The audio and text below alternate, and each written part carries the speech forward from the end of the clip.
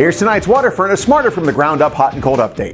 Goaltender Robbie Baydoun has now won all 5 games he has started as a Comet. Forward Emil Lasarchuk has points in 5 straight games, and the Komets are 17-0-3 when leading after the first period this season. The Nailers come into tonight's game last in the league with just a .389 winning percentage, and they have lost 7 out of their last 10 games. And that's tonight's WaterFurnace Smarter from the Ground Up Hot and Cold Update.